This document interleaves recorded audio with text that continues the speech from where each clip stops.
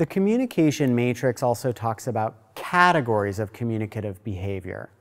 And these are really just the modes that you might use to communicate.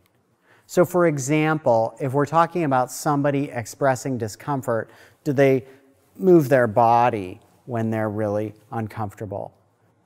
If you're talking about someone who's engaging socially, do they look at the partner? Do they smile? Facial expression. Is there a visual cue where they're looking at something? Is there a simple gesture, reaching out for something, versus something that's a little more conventional, like a point, or even a formal sign?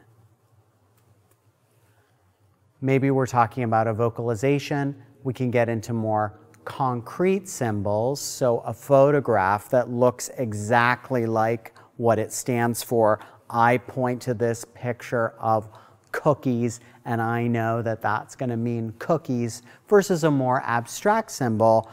I point to this picture of a jumping frog, and that means go.